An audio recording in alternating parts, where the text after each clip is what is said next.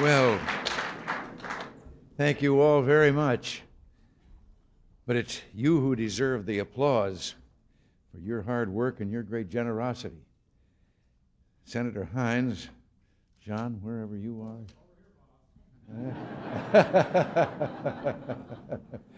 I want to thank you especially for chairing the committee this year. Bob Dole, our fearless majority leader, and the rest of your leadership team. Now, I don't know whether they've gotten down off the hill yet or not. But anyway, the rest of that team, Alan Simpson and John Chafee and Bill Armstrong and again, John Hines again.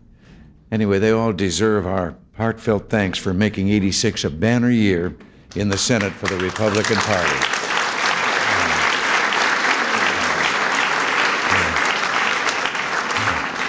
And also for the United States of America. Have just been down in Texas and Florida and South Carolina, started yesterday morning, and don't seem like I could have made all those places in that short a time, but I got back a little while ago here in the South Lawn.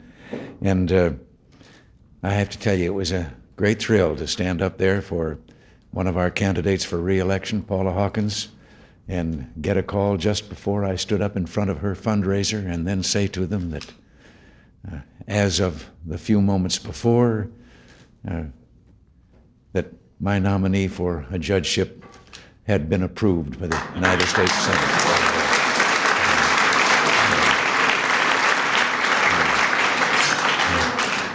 I remember it wasn't so many years ago, before we won a majority in the Senate, that most of the news coming out of the Congress was bad or worse.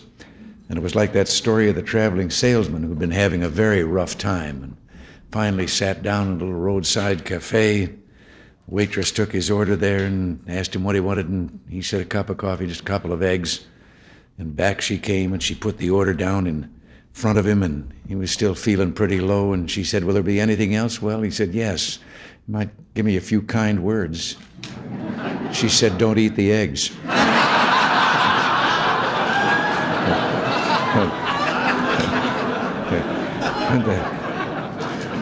But the Bible says you shall know a tree by its fruits. And in the later 70s, the Democratic Party took over this town, and America tastes the bitter fruit of its left liberal policies.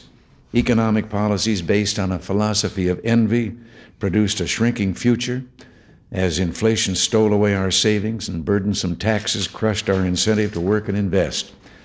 Our foreign policy was based on the idea that America was history's bad guy. The blame America first syndrome resulted in some strange things, such as when our then ambassador to the United Nations described the introduction of Cuban troops into Angola to prop up the pro-Soviet regime there as, quote, a stabilizing influence. We saw our federal courts stacked with judges, you might say, always blamed society first. They saw the criminals as victims rather than the victimizers, and who seemed to place the protection of innocent citizens very low on their list of priorities. We saw our schools become like laboratories for all kinds of social experimentation. And it was no accident that crime was on the rise and scholastic aptitude scores were plummeting. If anyone thinks those days are far behind us, they only have to look at the battles we've had to fight in the Congress this year. Every budget vote is used as an excuse by the left to slash defense spending, scuttle the Strategic Defense Initiative, and call for tax increases. It took several votes for the House to bring itself to face up to the reality of Soviet expansionism on the American mainland. And in the Senate, we have some who pulled out all the stops to try, as I said earlier, to defeat our judicial nominees simply because they didn't like their conservative philosophy. Think what this year would have been like without a firmly Republican Senate. What would be left of defense spending? Would there be any aid to the Nicaraguan freedom fighters? No. And what chance would our judicial appointments have? Let's not forget one of the proudest achievements of this or any other Senate. I mean their revolutionary tax reform legislation. Reform that once again proved that simpler is better. Well, 1986 is going to determine whether we keep going along the road of progress or whether we make a U-turn and regress to those years of stratospheric inflation and taxes, liberal social experimentation at home, and weakness abroad. Republicans have a larger flank exposed this year than in any year since we achieved the control of the Senate. 22 of the 34 seats that are up for election are held by Republicans. And despite that, I couldn't be more optimistic about this year. For one thing, there's been a sea change in the American political scene. For the first time in decades, about as many Americans identify themselves as Republicans as do Americans identify themselves as Democrats. Even more encouraging, America's young people are coming to our party because they see us as the party of hope and opportunity of a strong and youthful America, that we're the party with vision, whether it's tax rate cuts that liberate incentive or a strategic defense initiative that could free this world from the threat of nuclear war. We're the party that sees every problem as an opportunity and every roadblock as a challenge. And I have to tell you, coming home just a little while ago and landing in Marine One on the South Lawn out here, you would have been thrilled if you could have seen what I saw. 300 young people, college Republicans who are in town here and have been for a couple of days for a leadership conference. They all came over here to see me and to have a chance to see the White House. But you looked at that group of enthusiastic young people carrying our label very proudly. You stop to think of what I've said here about those between the ages of 16 and 24 and how the increased number that is for us. And you just have to look down the road just a few years, and when they come out to join us, we're going to be the majority.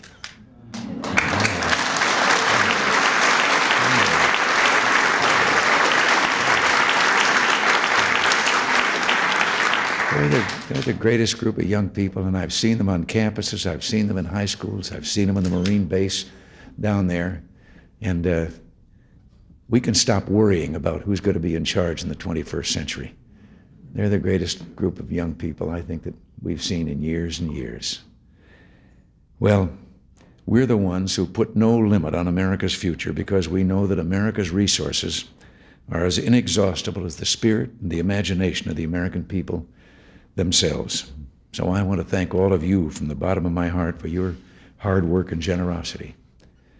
I remember well that it was the trust that started it all, raising the seed money that lifted the NRSC from a valuable but small workhorse to a major campaign strategy and fundraising force and setting the stage for victory in 1980. This year, the Trust's 8 years of leadership and investment is at risk, and we need you all now more than ever. We've got an uphill struggle before us, but I have no doubt that with your continued support, 1988 will turn out to be a good year, indeed a great year. I know I shouldn't stand here any longer and interfere with your fun and pleasure by talking, but it's so good to see you all here, and it's so different from back in a day and talking about those young people. Do you mind if I just tell you a little personal experience that I still treasure? You know how often when you get in an argument or something, you're home and the argument's over before you think of what you should have said right? Well, I had a turnaround on that once when I was governor. And you remember those days when the campuses were on fire, and not with enthusiasm, I mean on fire, burning them down. And if I went near a campus in California, they wouldn't just burn me in effigy, they'd do the real thing. And one day the student officers of the 9 California campuses demanded a meeting with me. Well, I was delighted because they say I couldn't go near a campus. Well, in they came, and in that day, they didn't look like these kids out here today. Most of them were barefoot, and they all had T-shirts on, and most of the T-shirts were torn. They slouched and slumped into their chairs, and then one who was a spokesman started in on me. And he said, "Governor, it's impossible for you to understand us. Impossible for you to understand your own children." And I tried to pass it off. I said, "Well, we know more about being young than we do about being old."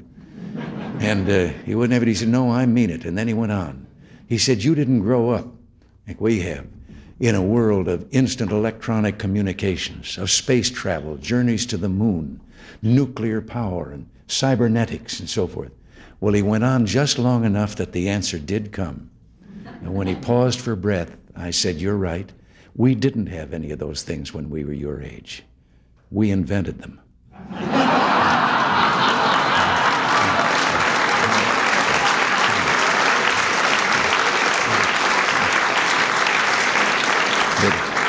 It sure changed the subject. Well, anyway, I couldn't resist telling all of you that, but again, as I say, I'm so high on our party and the future for us. And yet right now, we've still got to struggle along, battling uphill, particularly in that one House. Do you realize that in these 5.5 years that we've had the Republican majority in the Senate, other than that, only 4 times in the last 50 years have Republicans controlled the Congress of the United States. And now we have one House, but not the other. So other than that, for all the rest of the time, they've been in control. And the things that are wrong, that are trying to be corrected, are all of their doing, from taxes on. And won't it be wonderful, just once, a Republican president, Eisenhower, he only had a Republican legislature for 2 years out of his 8. I didn't have a Republican legislature in California for 7 of the 8 years that I was there.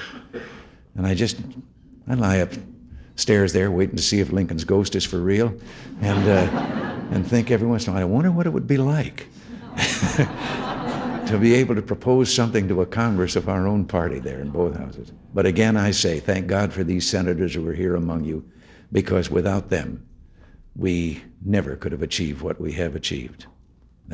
They did it. So thank you all for what you've done, and keep on doing it.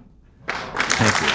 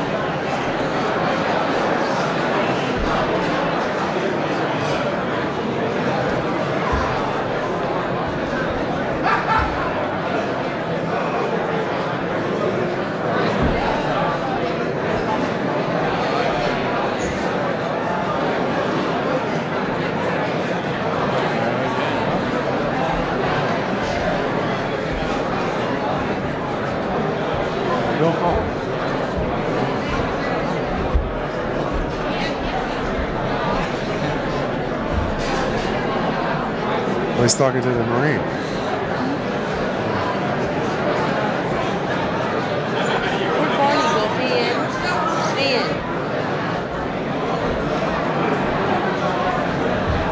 He shook hands with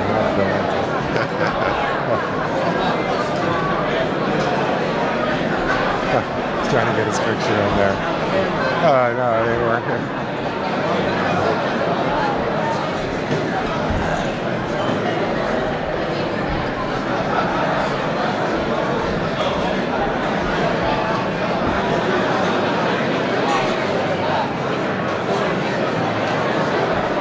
I don't know if we're getting our pictures taken with him tonight or not.